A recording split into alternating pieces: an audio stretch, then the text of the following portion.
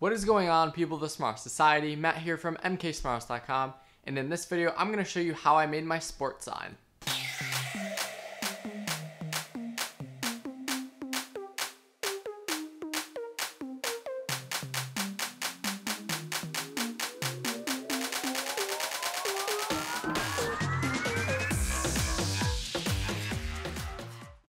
So those of you not from America, we have this thing called the Super Bowl where the two best NFL teams from the AFC and NFC division face off. And this season, it is the New England Patriots versus the Rams.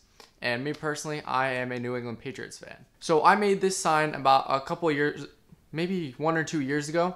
But this was the year that I finally made a Wi-Fi controlled version, so that way I can control it from my phone, as well as the Amazon Echo, Google Home, and all of those good smart home devices and Home Assistant. So this right here is the New England Patriots logo. So first let me give you a demo of everything that it can do. So this right here is called the border effect.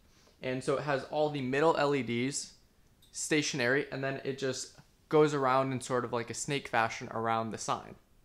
And then there's another effect which I like to call follow, which it goes through each of the LEDs. It starts off with the 3 border zones, and then it goes to the face, then the blue part, and then the red part. The last effect is where it does both. It does the border and the follow at once. This one is my personal favorite, and I can adjust the speed however I want. So I can make it really fast or slow it down and make it very slow. I'll show you guys the controls in a bit. But not only do you have effects, but you can also set it to none.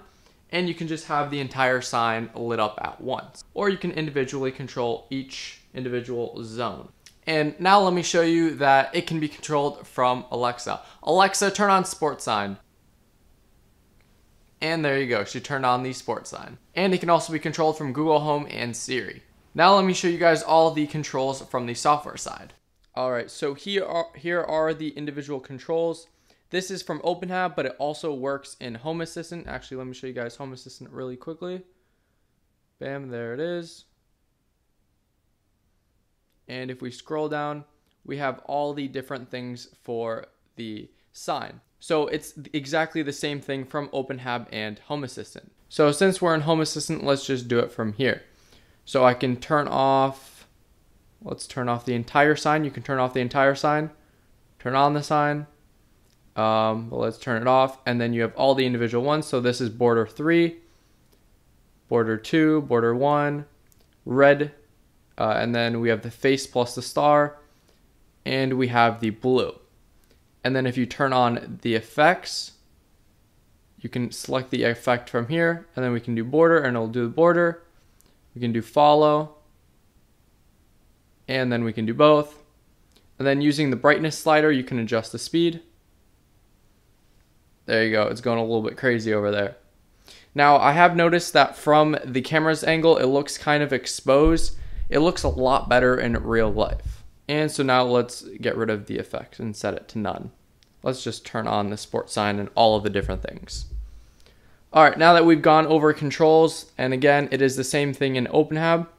There you go. Except in OpenHAB, you just have a thing that says effects right here, and your slider is right here. But we'll talk about how to get it into OpenHAB and Home Assistant later.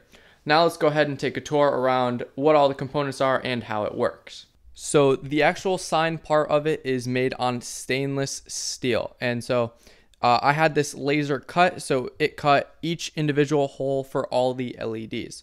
I designed it in CAD software and then exported it as a DXF file and had it cut out.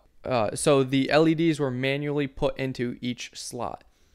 We'll look at the back later, but from the front you can just see just the LEDs, and the LEDs were pushed in from the back. Alright, so this is the back of the sign.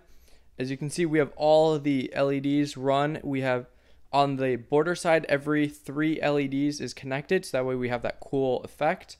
Then all the blue LEDs are connected, and they're all just simply pushed in. There's no hot glue, so only friction is keeping it in place.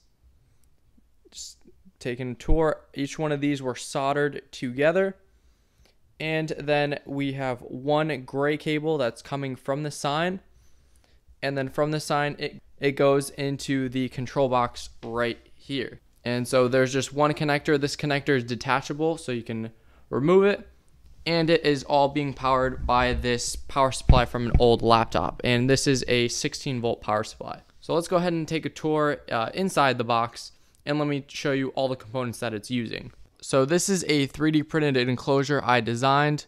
You have vents on both sides of it.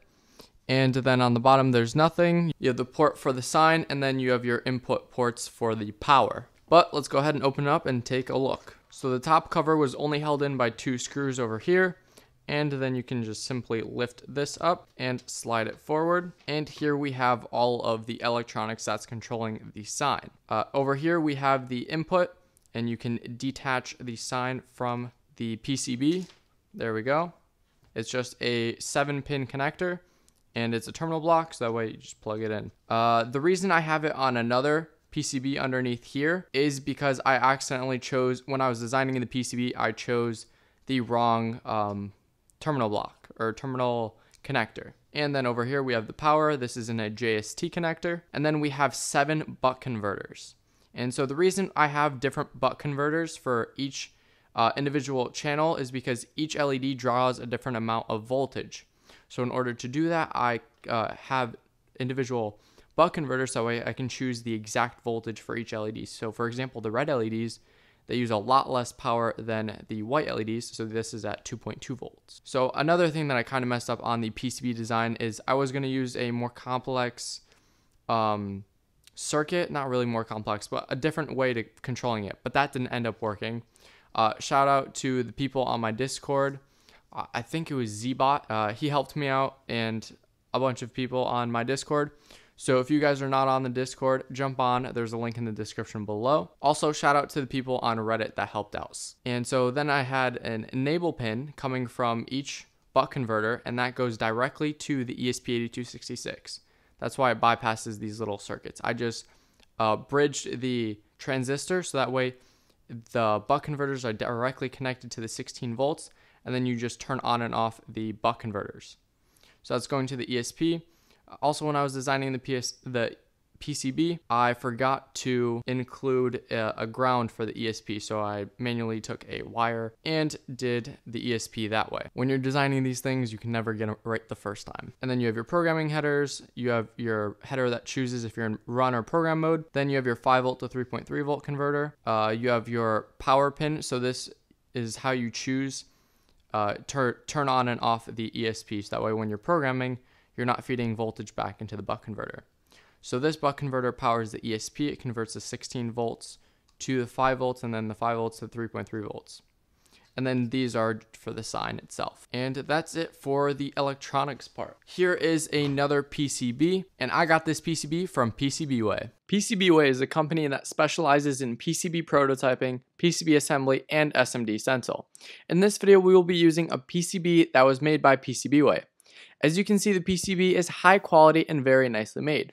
If you use the cash code on the screen, you can get $5 on PCBWAY. I was going to do this differently. I was going to have a transistor, and then I was going to use these resistors for voltage dividers, but this didn't end up working. And if you want to know more about why it didn't work, then check it out on the Discord. I talked about everything on there, but luckily it was a simple fix. I just bridged the transistors, so I put solder on all of this.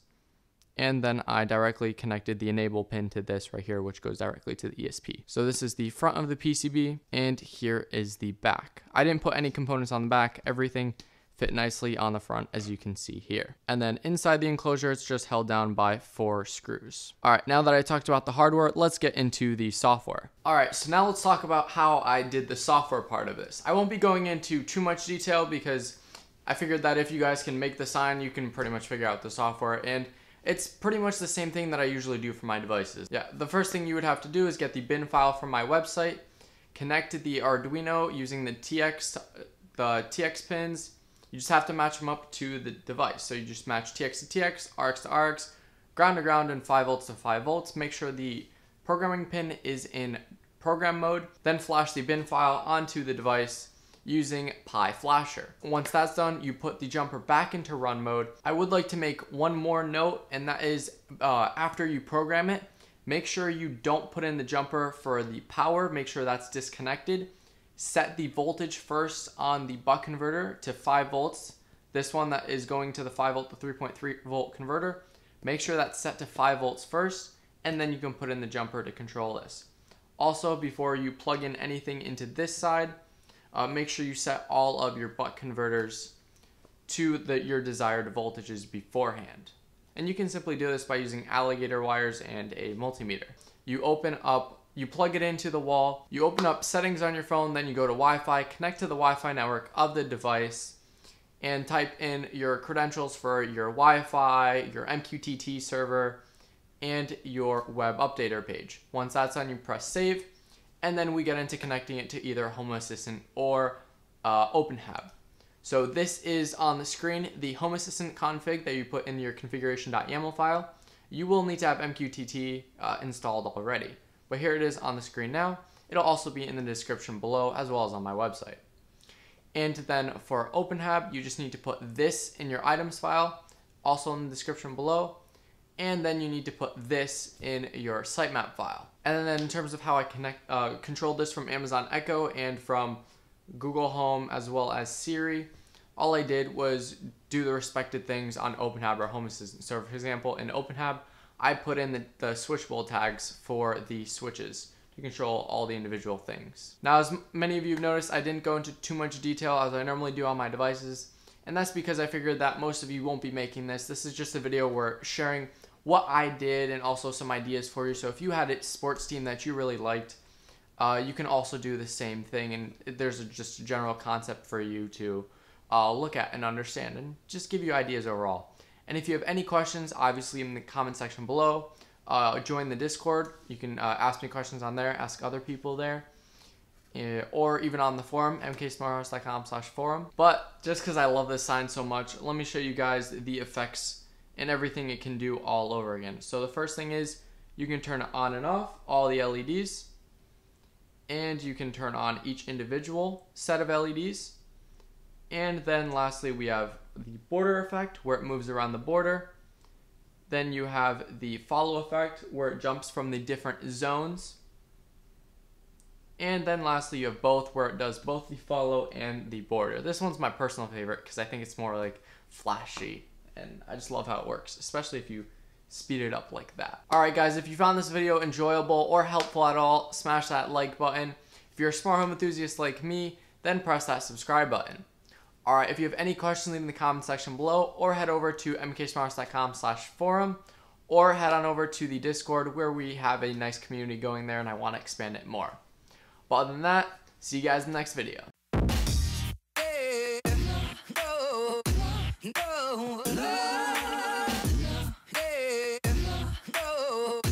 No.